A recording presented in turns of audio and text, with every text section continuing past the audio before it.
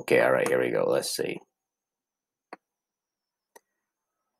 Now, if you look at number one right off the bat, you will see that I am going to have you multiply fractions, okay, to find the area of a triangle. So what I'm going to do is I'm just going to write it out without saying anything, and then we'll go from there.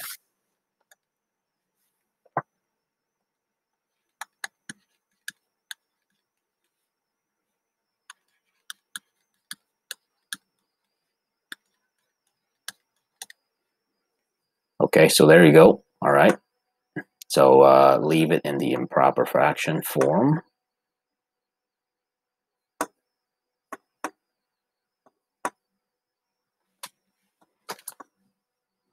Okay, number two. Now you're gonna see this.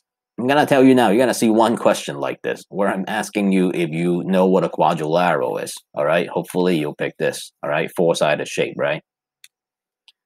This one. Let's see. Now, I'm gonna go ahead and use my calculator. Okay. So by the way, so on the original question of this question here in the database, it gave you the formula for the area of a trapezoid.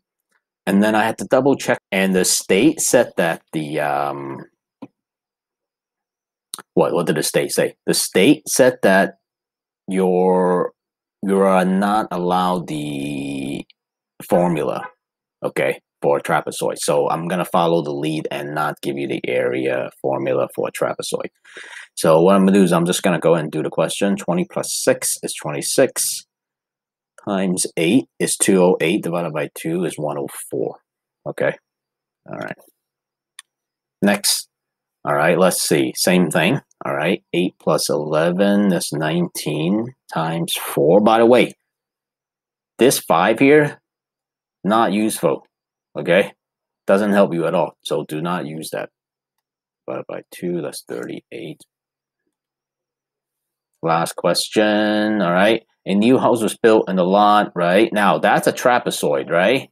Tells you it's a trapezoid, first of all. Second, base 1, base 2, that's the height. Okay? So don't get thrown off by that. Don't use the incorrect numbers. So let me see. 225, right? Plus 325. Yeah. Times. Now you really should use a calculator for this. All right.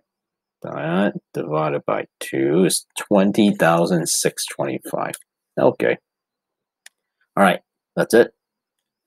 Thanks for watching, and have a good day. Bye-bye. OMG, that was so good.